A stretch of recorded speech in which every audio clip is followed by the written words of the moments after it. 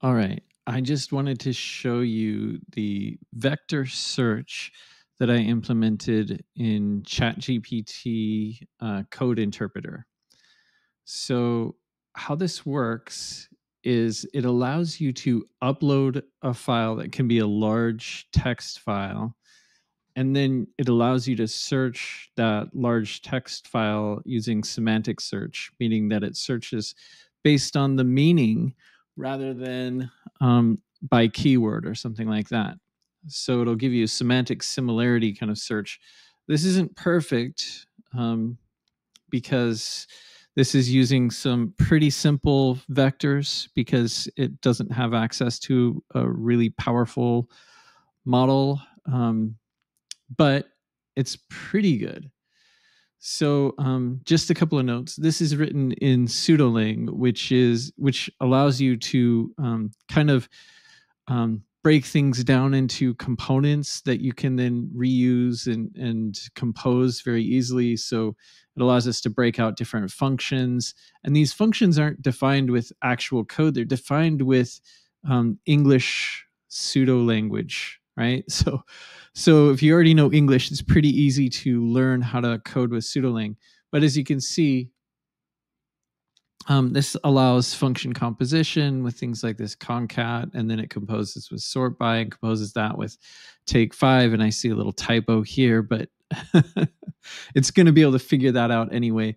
You can see another composition here. It extrapolates the query, and then for each variant of the query, it runs a search, and then it composes the search results with some surrounding text.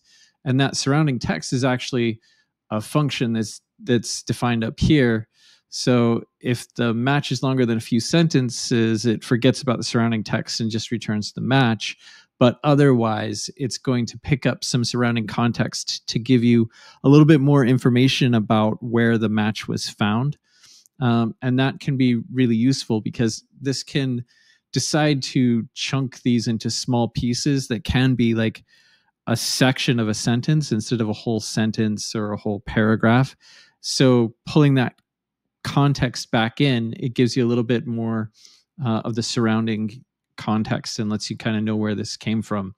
And also gives you more information about your search results. So that's pretty nice.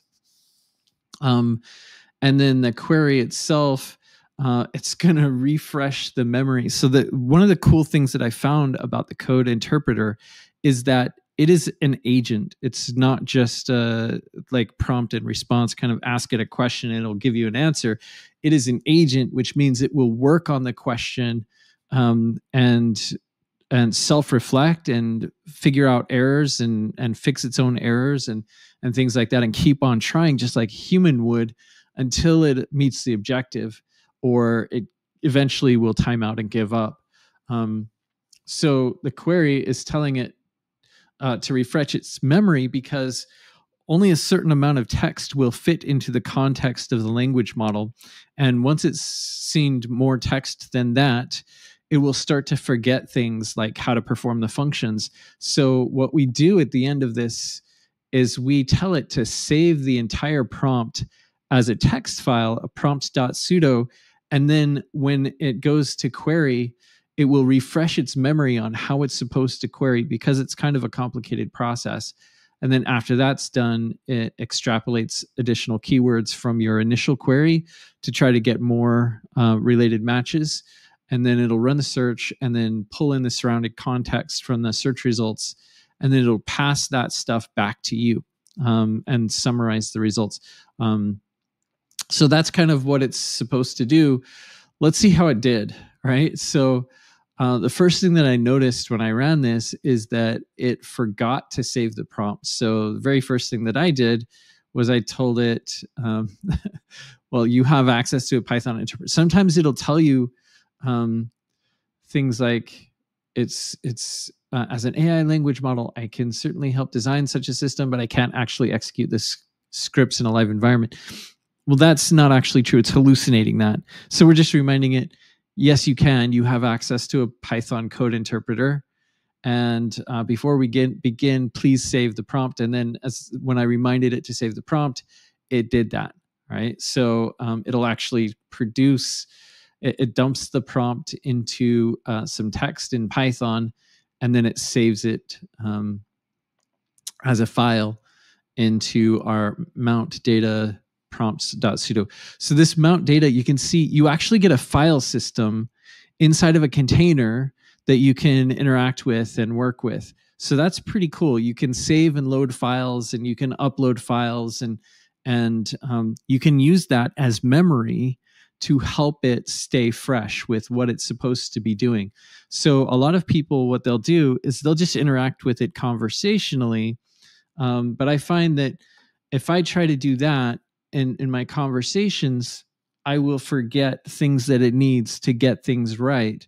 So I like to make a prompt with a bunch of functions that are well defined and tested and stuff like that, instead of trying to remember all the things that I have to tell it to get it to do the job right. I make a script and then tell it to save the script and remind itself of the definition of that script whenever it tries to run any of the complex functions from the script. So once we've done that, I tell it to vectorize, and I uploaded the entire script of Monty Python, which is long. It's not a short film. It's a whole movie. So it's an entire movie script. And then it goes and tries to do that. It tells you what it plans to do. And then it tries to work it out. And as you can see, it writes the Python code required to do this because it has a Python interpreter. And as you can see, it didn't get it right the first time. It tried to use a library that requires network access to download things, and that didn't work for it. So it adjusted its approach, and it said, okay, so we're going to remove the stop word lookup thing, and we're going to try to use a simple sentence tokenizer instead.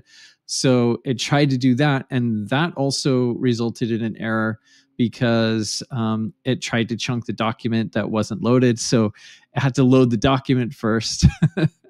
So it goes and it loads the document that I uploaded, right? And then after that, it chunked it and vectorized it, and that worked. So then we tell it to run the query command. And remember, we told it to save the whole script and then refresh its memory before it tries to do things. And it did that. So here you can see it refreshing its memory for the definition of what the query function should be. And so here it's just loading that and showing it to itself. So it's loading it into its memory context so that it knows what to do. So it does that, and then it goes through to implement the search query. So it's supposed to extrapolate the query into different vector representations, run the search, and then it's saying, well, I can't actually do that. That might be tricky because I don't have enough guidance. So I kind of stopped it before it was done here, and I told it, let's update the prompt.sudo. So at any time, you can just dynamically update the prompt that it has. And we told it to update the file. So we gave it the file name. We said update the file, and it does that.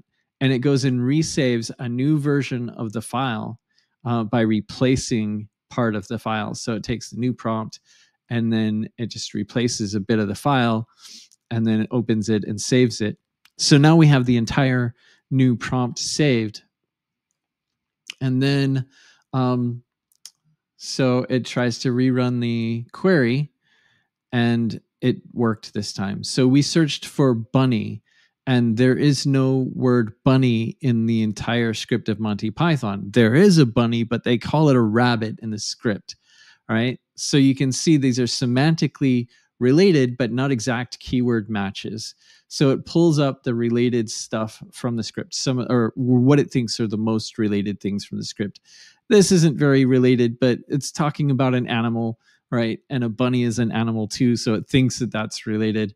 But here we have a better match here, and also a better match here. I think, well, sort of. Hamster is kind of like a bunny, right?